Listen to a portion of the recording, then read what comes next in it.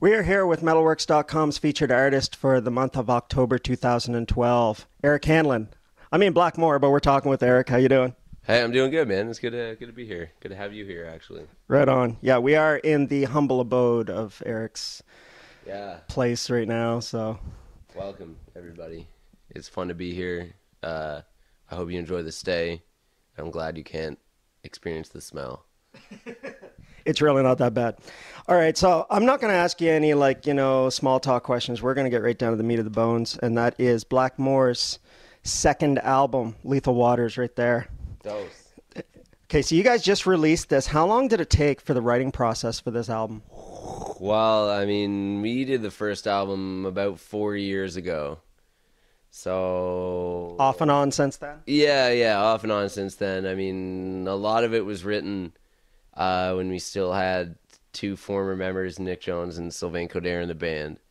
A lot of the writing was done with them, but I'd say probably 60% was done with them and the rest. But yeah, it was probably about 3 years to write this one, and it wasn't sit down and we're going to write this whole thing, right? Like, it was just sort of over time it came together. But now that we're firing on all cylinders the way that we are right now, it's going to be a lot more productive, coming out a lot sooner. Right on. Okay, so you guys actually, or that's the way I understand it, you credited pretty much all the songwriting with Nick. Is that fair, or a lot of it? It was a lot of it. A lot of the songs, like, if he didn't come up with, like, a main riff or something like that, then we would have sat down with him, and this was when he was still in the band, and been like, we got this and this, what should we do here? And he'd be like, well, let's do that. Let's, like, go into this and, like, do this kind of shit. Or, like, the complete opposite. Like, he'd have a riff, and then we'd come up with this. And then when he decided to leave, we were like, is it cool if we use your songs? And he was like, please do, but, give me the credit. And we did, and it's super cool that we were able to use such wicked music that he wrote with us. It's super cool. Awesome. Well, the album does sound great. Who did you work with for, who was your producer?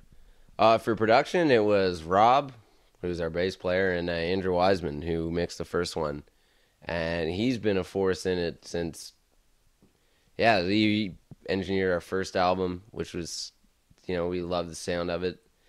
And he's a monstrously informed musician, which is really cool to work with someone like that who has such a great feel for how things do sound, how they should sound. And like when we could give him an idea and he would be able to run with it and nurture it and help us fulfill what we wanted to do. It was really cool working with him. So Andrew Wiseman was probably our biggest collaborator on it for sure.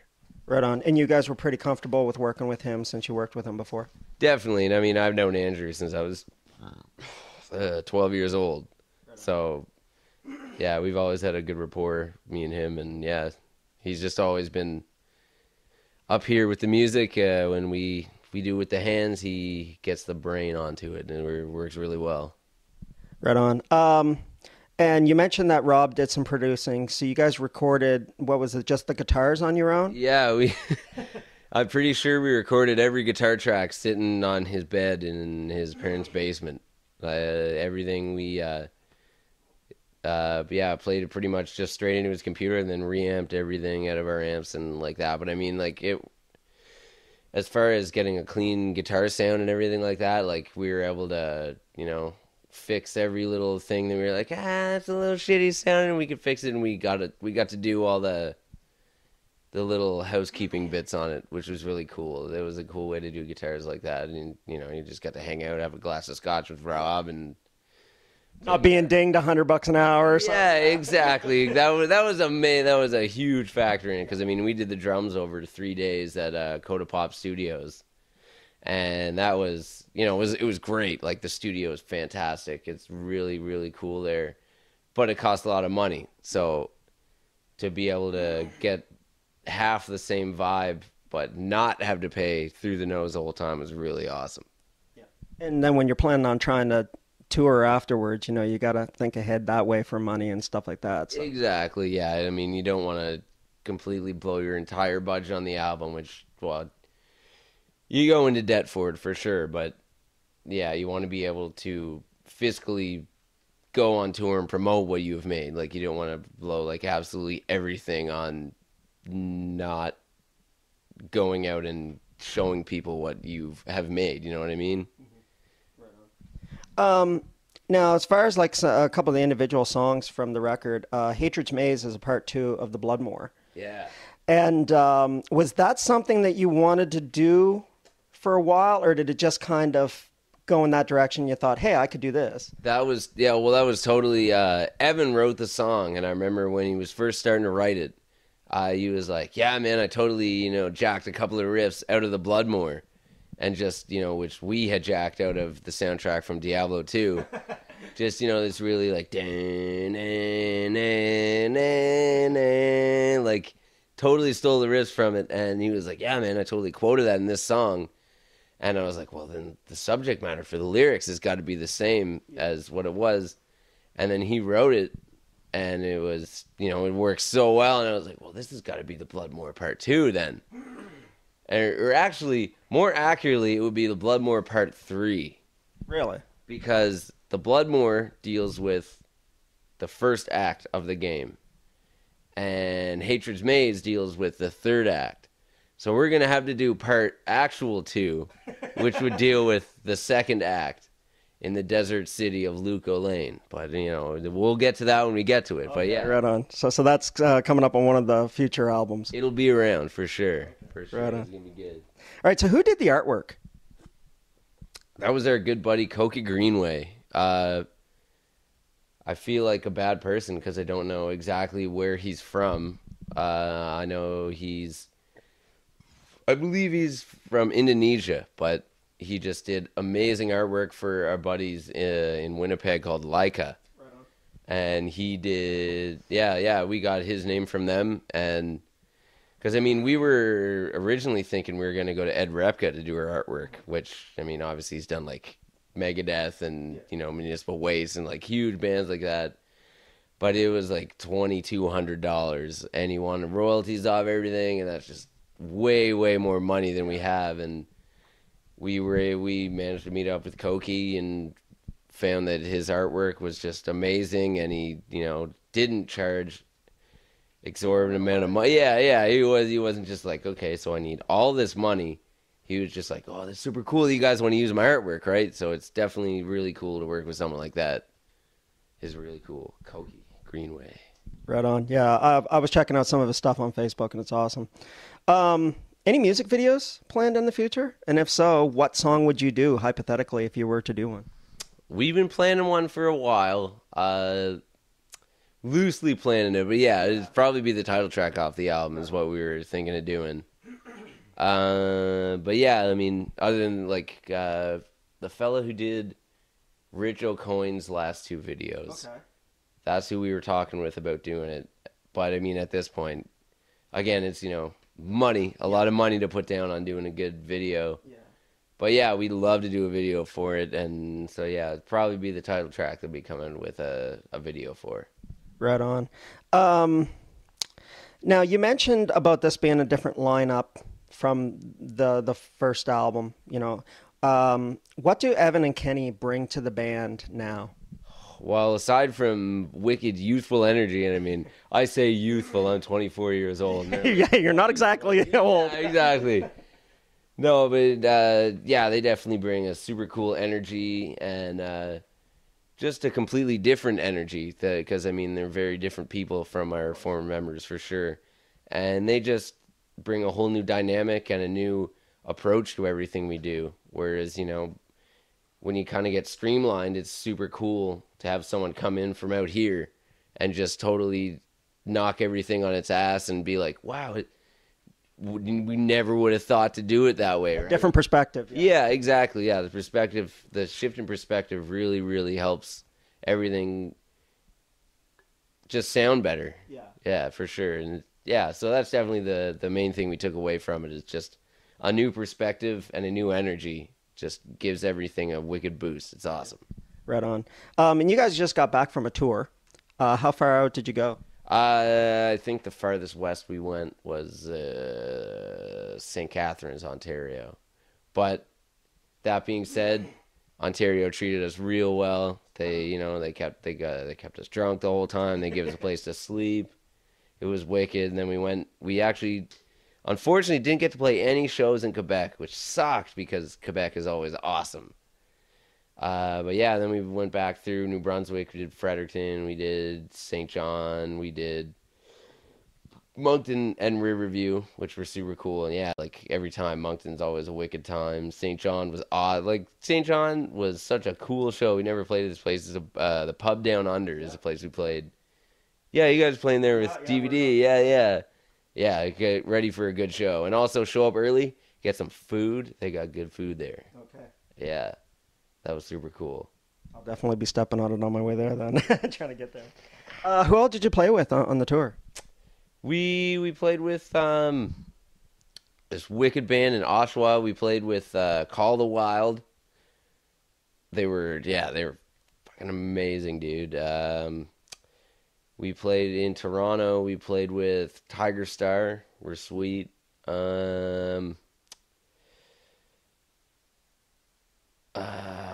played with a band called Chainsaw Lobotomy. Was that it? The Keith got that shirt? Yeah, I think it was Chainsaw Lobotomy. Rad as fuck. It's an awesome name. Yeah, they were wicked, and they had shirts that on the back said rad as fuck. They were wicked. Right on. So any good road stories off the tour? Yeah, well, definitely. Like I said, we didn't get to play in Quebec, but we stopped in Quebec to, going from Ontario to New Brunswick, had to sleep. And we stopped in Walmart parking lots because, they're amazing and they let people sleep there with their campers and stuff. So we parked there and get the little gas barbecue out and have some dirty dogs and some burger. Anyway, yeah, and we were staying in one and we were just getting hammered, drinking gin and tonics all night, throwing a football around. And our buddy Keith, who came with us on tour, decided that he really had to take a shit. So we got footage of him taking a dump in a styrofoam cooler, which was pretty odd. And then, yeah, we, put the top on it and then threw it in the bushes. So if you're ever in Quebec City and go to a Walmart and find an old styrofoam cooler, it belongs to Keith Moore's. Don't open it. Yeah, exactly. Don't open it. Anybody that knows Keith is not surprised by that story at all. Exactly. So how much beer was consumed? Because I seen like quite a few boxes on the ground in that picture there that it was only like 3 days in or something. It got pretty bad. And by pretty bad, I mean pretty excessive. Yeah. But yeah, no, it was great. I mean, yeah, we ripped a couple of 45 packs when we got into, like driving through Quebec, beer drinker's paradise. You drive through, you pick up a bunch of beer, and that pretty much lasted us for most of our time through Ontario. And then coming back, we were just like, fuck it, I'm never going to drink a Budweiser again in my life. I just would love to wake up and not have my brain taste like I was drinking Budweiser all night. Yeah. It definitely got into the hundreds of cans for sure. Right on. How would you compare the metal scene out in Ontario as opposed to, say, like here in Halifax? I'd probably say that the scene here is more hungry for it, for sure. Like Toronto, it's a super cool scene, and there's so many people there, which is so wicked because everyone can show up and just do their thing. And, there's the people there that are the hardcores into it, and they're there and they're at every show, and it's so good. And there's obviously a higher ratio of them than there is out here because there's like 2.5 million people that live in the city as opposed to 100,000 live here, right? But I'd probably say that Halifax is definitely more hungry for it because when they get it, they're just like, oh yeah, waiting for it. It's not just like shoved down their throat the whole time. You know what I mean? Yeah, well, just about everybody goes through Toronto and places like that. So yeah, exactly. We're not that lucky, Yeah, exactly. Like we're like, oh man, is this tour coming out? No, they're just going to Montreal. It's as far east as they're coming, right? Yeah. What about Death Angel just going as far as New Brunswick and not coming here? That kind of pissed me off. I'm gonna be going to Moncton to see Death Angel. Like, oh my god, playing the Manhattan. But they're not coming to Halifax. Yeah, well, that's the thing, though, is there's, like, what venue would they play here? They're too big for Gus's.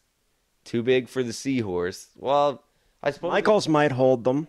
yeah, I suppose it could, but I mean, we really don't have any great mid-sized venues. You know, what We I need mean? something that can hold like about 600 to 700 people. Exactly, because there's like the Kennard Center, which is like that's like 3,000 people, or there's Michael's, which is like 400 people. Like, and that'd be jammed, 400 people.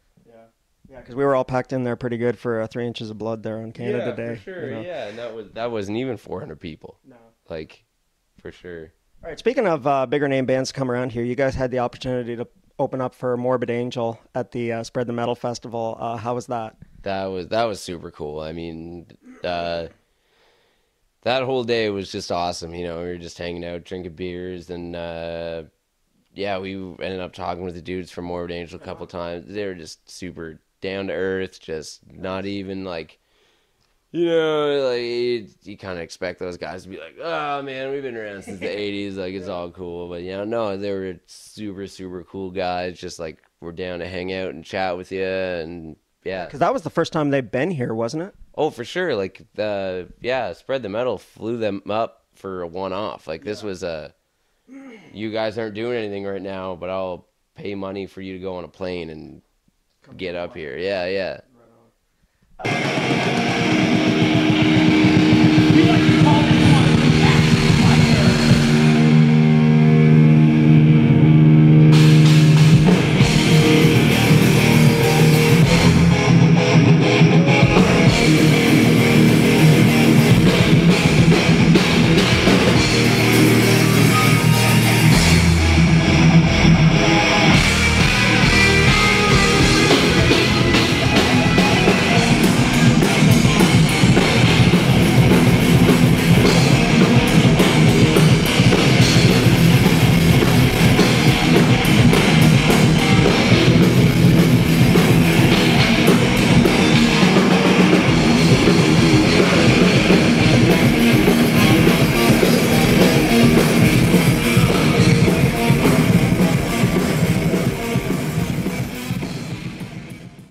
So actually, you and Evan just played an acoustic performance for the 6th anniversary show at the Diminished Fifth. What did you play, and how rare is that for you guys to be doing anything acoustically in public? Oh, super rare. Well, I mean, we did it once before, and that was when we had just got in a car accident. Our former drummer Sylvain was laid up in the hospital with a fucking smashed up leg, which. Yeah, we just did that to be like, listen, we're not fucking quitting. Like, this isn't the end, right? Yeah. And we did this show because Josh was like, listen, I'd love to have you guys involved with it. And like I said, Kenny's gone on tour with his other band, Bloody Diamonds, right now. And, I wish those guys, like, the best, like, the most fucking fun. I hope they're just come back safe and, like, have a lot of fun. But, Josh wanted us to be involved, and then we really want to be involved with the 6 years of Diminished Fifth. So he was like, you guys want to do a couple acoustic tunes? We were like, yeah, we'll do that. That'll be fun. So we did an acoustic version of War Shark. We did a Thin Lizzy tune. We did Dance in the Moonlight, which was a lot of fun. We did... All a blur. Yeah. Like I said, though, we were sitting having a couple of sodas beforehand. But yeah, we did... Thunderhead, which was super cool, and we did this really, really old song that didn't even make it on the first album called Or Else that we used to play all the time. Okay. Yeah, and we actually did that song at the first acoustic show we did like years and years ago, which is super cool. Yeah. So it actually gave you the opportunity to just kind of do something totally different. Yeah. Exactly. Yeah, and I mean, like, there's people coming up to me after the show being like, "That was hilarious. I brought my friends who I told about." I've been like, hey, you got to come see this band. They're playing tonight. And then you guys did an acoustic set. And it was awesome. So we were just like, all right, cool. As long as you guys weren't just like, what the fuck is this? You dragged me out here to see this fucking band. And I don't know to fucking see that. So is an acoustic song or something like that, maybe like even an interlude, something that might work its way into a Blackmore album at one point? It could. We just got to probably grow up a little more. So we can... Right now it's just thrash as hard as you can. Yeah, exactly. We got to be able to be like, no, man, let's put some emotion into that and it'll be good. Someday. Yeah. Okay, say you're on a big tour and like you're got everything that you guys can have given to you. Free sandwiches and everything. What's on the backstage rider for you guys? Ooh. All right. I would need, case of beer. Per show. No doubt. Oh yeah. That's not a one night thing. Yeah, for sure. I don't know. I'd love the availability to have a couple cups of tea would be wicked. I love lemon tea. Remember, there's anything you can have. Oh, chicken wings would be awesome. Some nice chicken wings and pita bread and hummus would be awesome before a show, and lots of water and beer. So yeah, all right, beer twice. Pretty simple rider. But take all the brown label beers out of there. I don't want them. I have a feeling if we gave you like a week to think about it, a bunch of stuff would get added to that. Yeah, no, it'd be ridiculous. It'd be like, I need a shark stuffed with smaller sharks and a monkey that has feet instead of, the monkey hand feet. It would have actual hands on its feet. That'd be. See, that's why it shouldn't give us a rider, right? That's the most stupid shit you've ever asked for. Okay, a little more serious. What's Hand feet. It's gonna be awesome. Yeah. Best new band you've discovered lately? No, and maybe even just new to you. Maybe a band that's been around. I gotta say one of my favorites going right now is Speedwolf, and I showed them to you. Yeah. Speedwolf are fucking awesome. They're it's like a faster, eviler Motorhead. Oh yeah, for sure. Yeah, they're wicked good. I actually don't understand how they play quite that fast. They're like one of the fastest bands I've ever heard. Yeah, they're just, I don't know. They just must have played lots of Motorhead and then been like, well, let's just play it faster and write our own stuff, right? But yeah, Stryker is, I've known about them for a long time. Stryker is really, really good too. That's a band I've been listening to a lot lately. But yeah, Speedwolf and Stryker. Right on. US band. Staying true to the thrash. Yeah. Okay, so I always ask like a quirky little question at the end of it, and I thought maybe an interesting one for you is, what's more fun, sex or music? Oh, I want to be careful because the ladies in the present here. In the other room. No, yeah, that's a difficult question. Depends on the day, maybe. Yeah. Definitely depends on how many drinks you had that night, too. Oh, hey. Waiting for the answer. You can always plead the fifth on this one. I'm definitely going to say sex. Because why else do something if not to get sex at the end of it?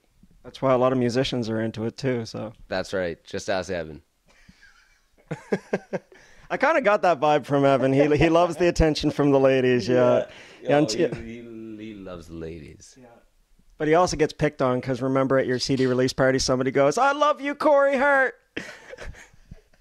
and then stuck a straw hat on him. Yeah. And no, he's also, next time you see him, he looks exactly like George Thorogood.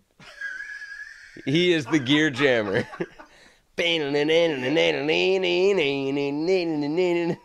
gonna buy like a Gretsch guitar soon, or one of the big Gibsons? No, I gotta give him a Telecaster and a slide. Yeah. And then that'll set him up. Yeah. Right on. So what's coming up? So hard to be serious here with these musicians. It's bad news. Singers, they're all bad news. Trust me.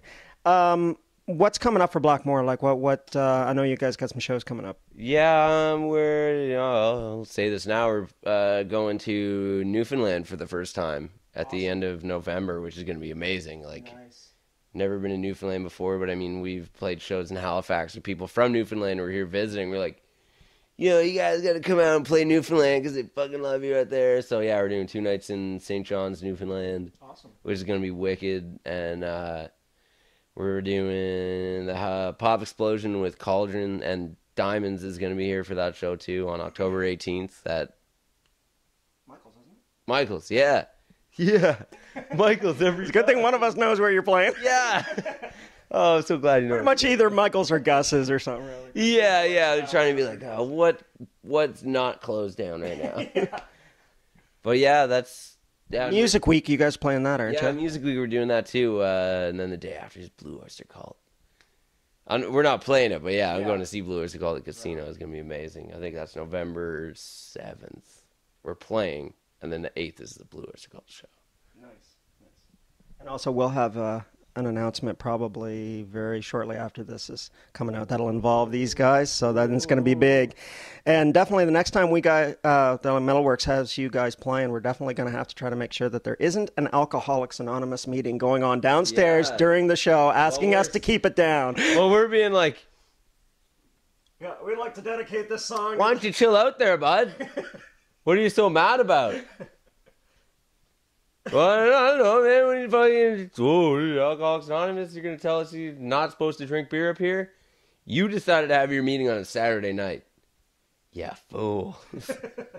I knew where I was going with that, but yeah, we got to make sure that doesn't happen next time. Yeah, that was kind of interesting. The funniest part about it though was he came up and thanked me.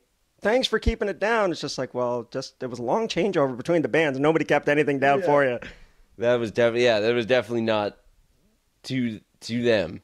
That just kind of happened for a couple of minutes where it was quiet. Yeah, absolutely. So, anyways, thanks for doing this, and definitely pick up Blackmore's Lethal Waters album if you haven't already. And yeah, do it now. And for our friends out in Newfoundland, go check them out. And Distortion, we're coming for you. Absolutely. So, Mettalworx, Blackmore. Smitty's breakfast. Right on. Anyways, thanks. Midnight warrior, the wheels of